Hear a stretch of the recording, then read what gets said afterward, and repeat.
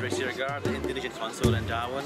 I'm here with my friends from the consulate, Ardian, Nugroho, and also Jerry. We've been here for 2 days now. We've been following the sale Darwin Ambon, but also just as important, we've been witnessing the Gulf Forces commemoration of their liberation after 70 years.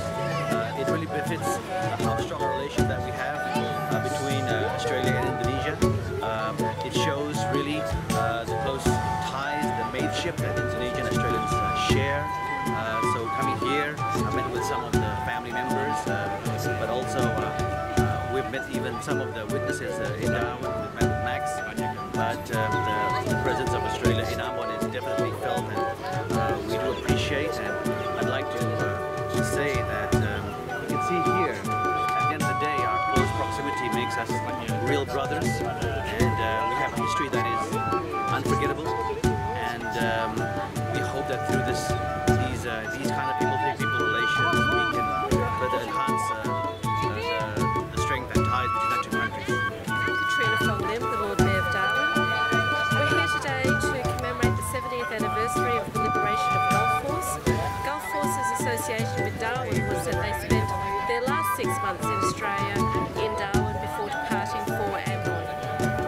It's a very interesting relationship. We have a very active sister city relationship with Ambon, based mainly on our shared history with Gulf Force, but also a very strong relationship through the Darwin to Ambon yacht race.